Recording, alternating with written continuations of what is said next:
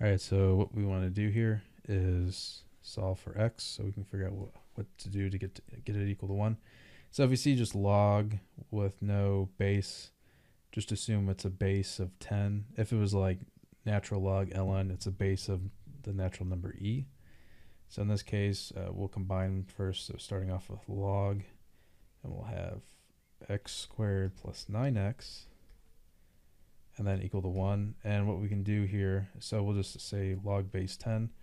So we can rewrite this as 10 raised to the 1 is equal to x squared plus 9x.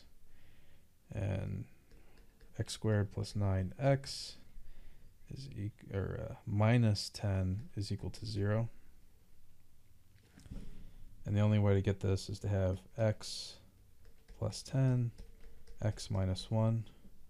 So x is going to be equal to negative 10 or 1. But hold on a second here. You cannot have negative values in logarithms. It doesn't work.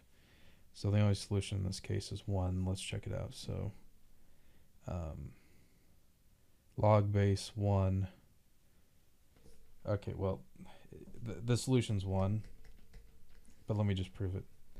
So log base 10 of 1 plus log base 10 of 1 plus 9 equals 1. So 10 raised to the 0 is equal to 1. Excuse me. Yeah, so this right here is 0. The final solution is 0. And then log base 10 of 10. So this is like log base 10 of 10. Whenever you like see this is just like 1. So 1 is equal to 1. Okay, so x equals 1. That's it. All right, I hope this helped you out. Thanks for watching. Have a great day.